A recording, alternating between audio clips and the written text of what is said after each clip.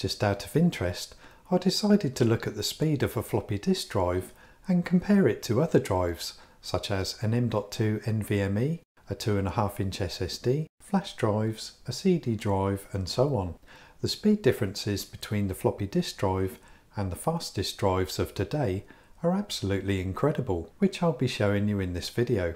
For those that don't know about floppy disk drives, let me explain the basics. Many computers in the 1980s and 90s came with a floppy disk drive pre-installed, and you can still buy one today as an external USB device. The disks that are used with them are called 3.5-inch floppy disks. The actual disk inside the casing can be seen by pulling the top part across. The typical amount of data these disks can hold are shown here. This doesn't seem very impressive today, as just one photo from a modern digital camera could potentially fill up any one of these disks.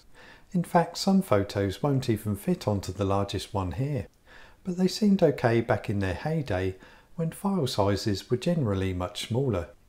So let's start by looking at the transfer speeds of one of the fastest drives out there at the time of this recording, then work our way back to the floppy disk drive to see how they compare. This is a very fast hard drive by Seagate. It's called the 2TB FireCuda 520 series NVMe SSD. It uses PCIe 4.0 technology and has a read speed of 5000 megabytes a second and a write speed of 4400. So let's put those results into a table here. Notice that this drive only takes 0.2 seconds to transfer 1 GB of data. That is extremely fast. Next up is a 2.5-inch solid state drive. The 4TB Samsung 860 Pro is one of the fastest 2.5-inch SSDs with a read speed of 560 megabytes a second and a write speed of 530. As you can see, it looks quite a bit slower than the top drive on this list, but it's still a very fast drive compared to many others. Slightly slower still, but still very fast, is this USB flash drive. It's by Corsair and is called the 256GB Flash Voyager GTX USB 3.1 Premium Flash Drive. It has a read and write speed of 440 megabytes a second. This is one of the fastest flash drives out there at the time of this recording, so let's put that into our table. Once again, we've come down a little in speed compared to the others shown here so far. The next is a hard disk drive. This is one of the fastest hard disk drives, at the time of this recording of course. It's the Western Digital Black 8TB drive that has a read and write speed of 263 megabytes a second. These are very good speeds for a hard disk drive, but we're now quite a way off from the fastest drive on this list. A fair bit slower still, we have one of the fastest USB 2.0 flash drives. This is the Transcend JetFlash 600 64GB flash drive. It has a read speed of 32 megabytes a second and a write speed of 18.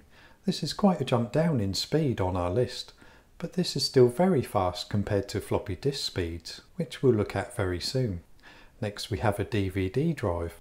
The fastest commonly available DVD drives have a read speed of approximately 21 megabytes a second and a write speed of about 32. So we'll put this one in the table below the USB 2.0 flash drive as its read speed is slower. The DVD write speed is actually faster than the flash drive directly above it.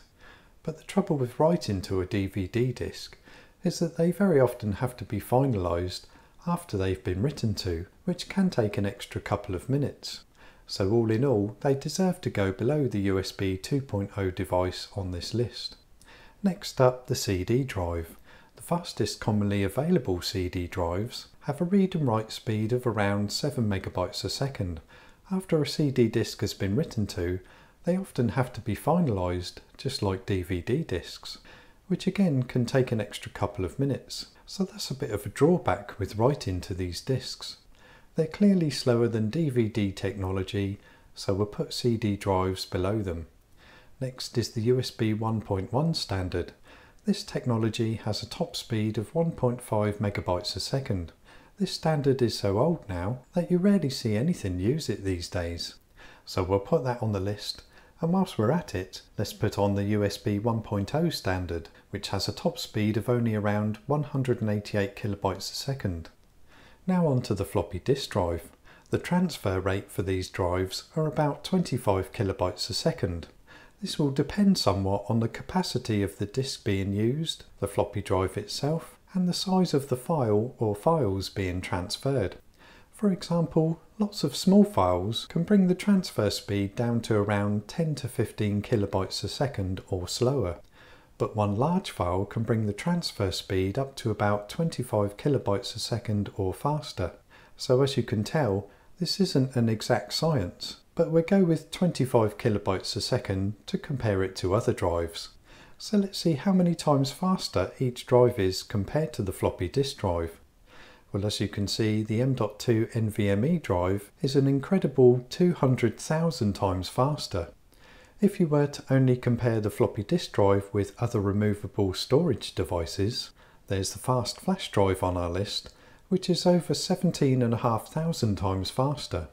And even the now outdated USB 1.1 standard is 60 times faster. Also, if a floppy disk could hold a 1 GB file, it would take just over 11 hours to transfer it from the floppy disk and onto the computer. That's incredible compared to the drive at the top of our list, which can do the same thing in just 0.2 seconds. Another thing that's quite amazing is how many floppy disks you would have to use for modern programs.